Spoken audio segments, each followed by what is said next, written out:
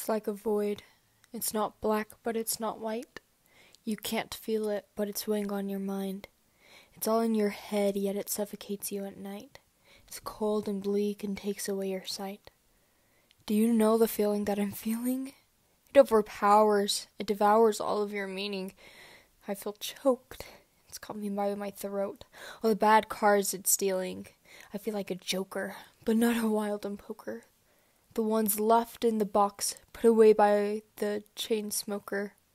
Even the stuffy stockbroker would find me mediocre. I feel strong stress. In fact, I'm under duress. My anxiety and depression, and I'm a puppet on their strings, and it's hard to break the cycle, self-doubt and loathing, doubling in the morning. I'm shuffling.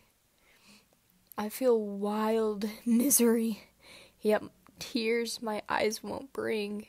I want to escape, yet I know that further my troubles, my work would triple and double. I'm already fumbling. It's never good enough in my head. No matter what I accomplish, no kindness I dish will grant my wish to feel worthy of love, of kindness, and of goodness, of friends, and of someone who would care. I don't really believe in love, but I still fight for it. For that, am I an idiot?